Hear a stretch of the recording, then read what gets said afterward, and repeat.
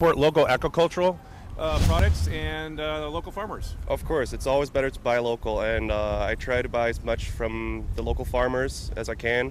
Did a lot that last semester since I went to go to HPU. We had the farmers market. It was great in the beginning. We had about 2 or 3 farmers that supported their own little business, and it was great quality of the products. What's your favorite products? Are you more of a vegetable or a kind of both meat and vegetable kind of guy? I'm both, but I do enjoy getting some good fresh vegetables, especially tomatoes. That's my weakness. I love tomatoes. Well, let me ask you this.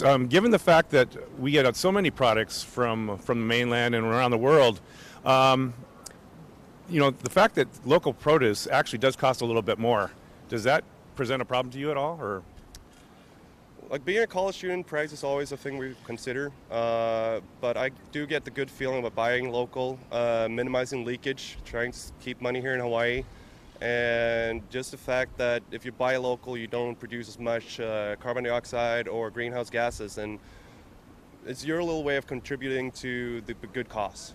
where do you seek where do you seek your food? Is it farmers markets or do you go to specialized stores? How do you find the products? Here I try to do the farmers market, but it's been more that I've gone to Walmart the past times and Safeway, but I always try to get either the ecological or the local grown things.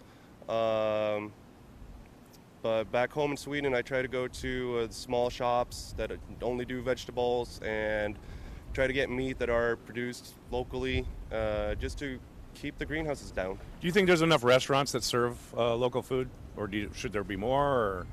I think we're not really 50-50, but we're getting close to it, and I think it's a big trend that there's more local being considered in, because that's what we want more now as the customer, and just that cause is very important for all restaurant owners and hotels to just keep it local to keep their customers happy.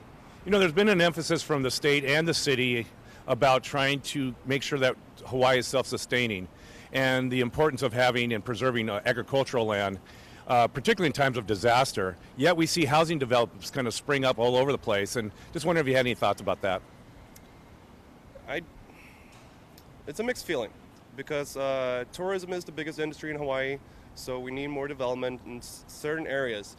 But keeping the North Shore and those small communities as they are is very important too, because that will bring out people out there as it is. We don't need to build big cities or larger communities than they already are up there or on the big other islands, because that's their uniqueness. That's what's going to bring the people out there.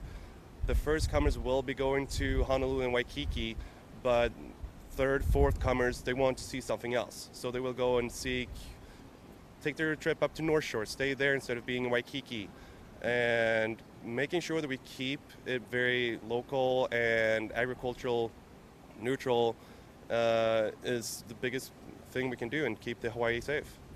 Have you been paying attention in recent articles in the newspaper and on radio, unfortunately, regarding what's called Rat Lungworm disease?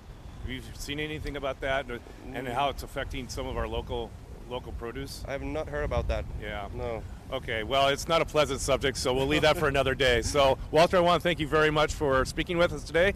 I'm Tim Apicella. This is ThinkTech Hawaii.